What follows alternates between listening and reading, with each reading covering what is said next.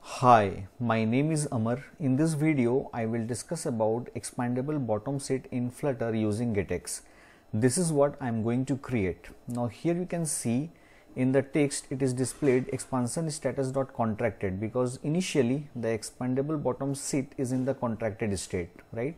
Now if I click here, then the expandable bottom set is expanded and the content is displayed in this green container, right? Now if I click here in this cloud icon, then you can see the status has been changed to expansion status dot expanded. Okay, now how to create this, that portion I will discuss. Okay, now to create this expandable bottom set, in the pubspec.yaml file I have taken this dependency expandable bottom set. Okay, now after taking this dependency I have synchronized the project. Now in the home view I will write the code to use the expandable bottom set. Now here what I will do, I will take body. Inside the body I will use expandable bottom set which is provided by that particular library which I have taken in the pubspec.yaml file, right? Now in background what I will do, I will use a container, okay, and in the container I will set the color as colors dot deep purple accent. Okay, now as a child of the container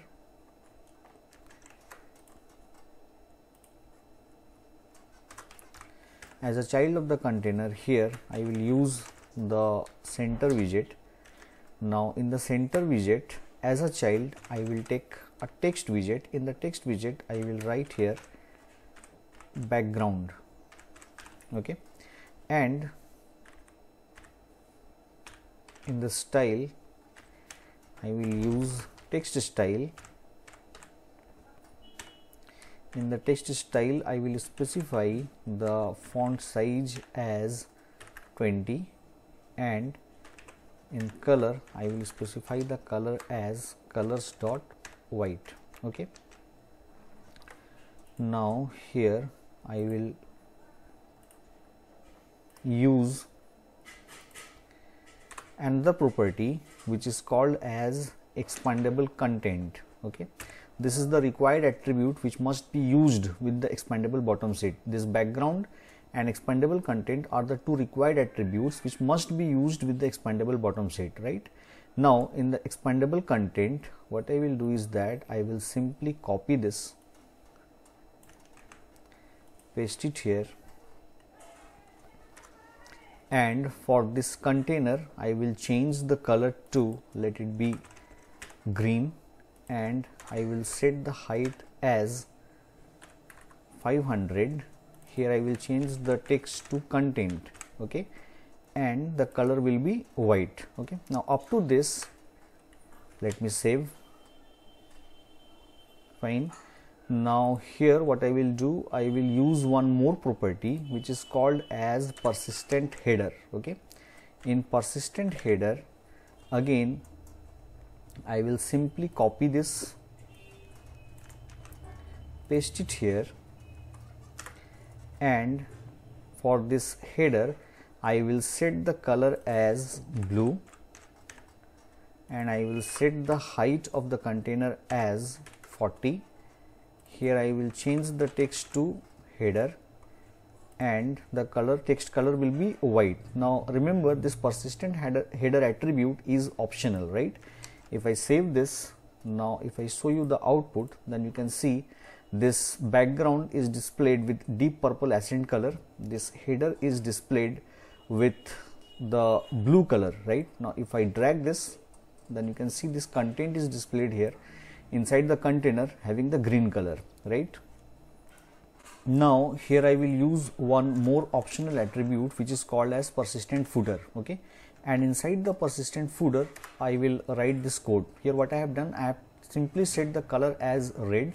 I have set the height of this container as 60. After that, as a child of this container I have taken a row, and as a children of the row I have taken 3 icon buttons. As you can see, for the first one the symbol is arrow upward and the icon color is white.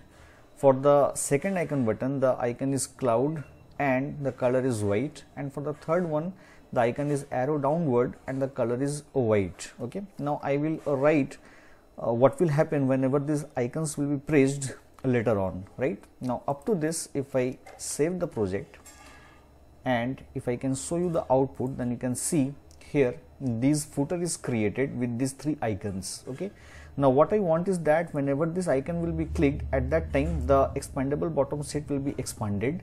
Whenever I will click here down, means whenever I will click on this down array, then the expandable bottom set will be contracted, and whenever I will click on this cloud icon, at that time it will display the status, expansion status, whether it is expanded or it is contracted. Okay, that portion I will do.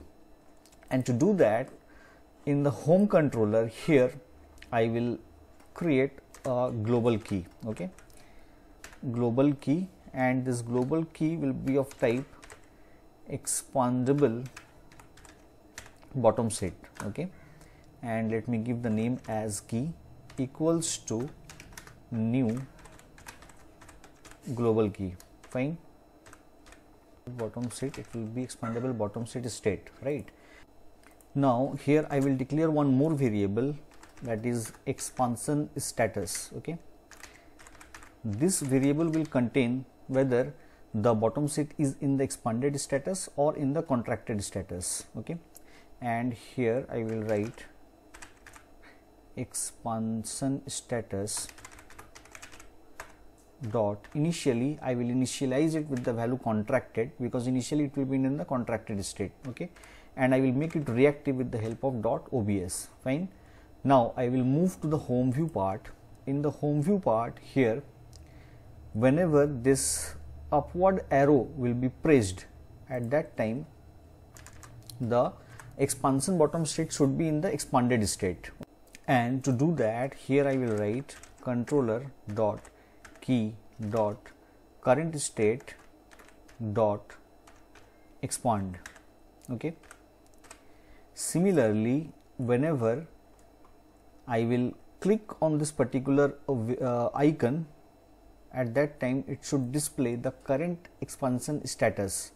And to do that, here I will write controller dot expansion status dot value equals to controller dot key dot current state dot expansion status. This means whenever I will click here on this cloud icon, at that time whatever be the current status of the expanded bottom set, that will be stored inside this variable, right?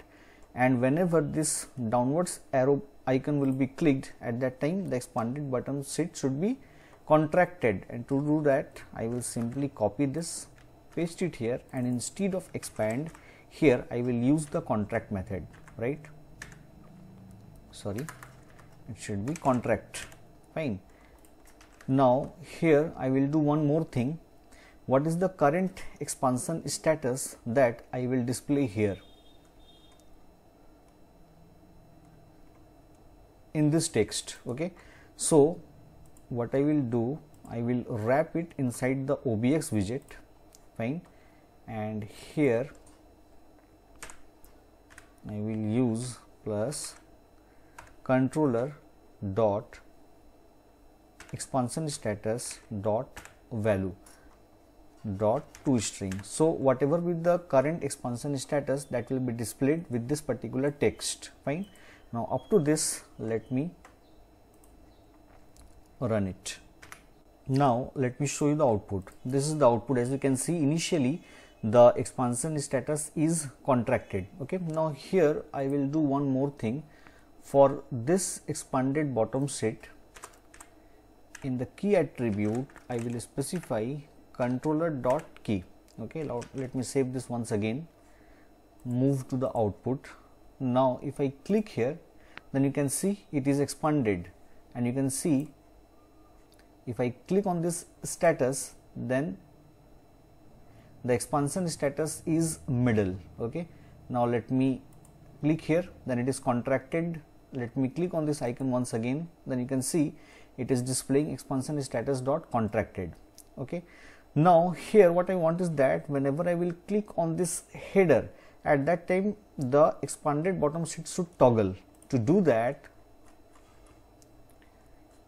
here I will use one more attribute which is called as enable toggle. I will make it true. Okay, now let me save this, move to the output. Now once I click on this header, then you can see I can toggle by clicking on this header, right? Now this expandable bottom sheet contains some more optional attributes that I will discuss.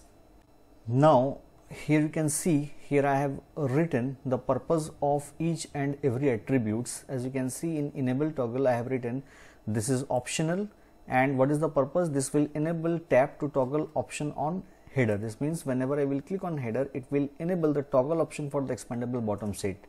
Similarly, for background, I have specified what is the purpose, whether it is optional or required. For enable expandable content also, here I have written this is for persistent header, this is for persistent footer, and now it contains some more optional attributes. As you can see, it contains persistent content height. If I uncomment this and if I run the project once again, then you can see the output here. By default, it is expanded up to the height of 200. This means if we use this persistent content height, this means the content extend will be at least this height. Okay, and so when I run the project, then it is extended up to this particular height which I have specified in the project, right? Similarly, it has on is contracted callback, means whenever it will be contracted, then this callback will be executed, and when it is extended, then this callback will be executed. This is the animation duration for extend, this is the animation duration for contract. By default, its value is 250, and this is the animation type, animation curve expand. Here I have specified bounce out, here I have specified curves.easy. By default, it is curves.easy. Okay, now if I save this and if I run it once again, then you can see the animation type is bounce out. Okay, this is how we can use expandable bottom sheet in Flutter using GetX. I hope you have enjoyed the video. Don't forget to subscribe my channel. Thank you so much for watching.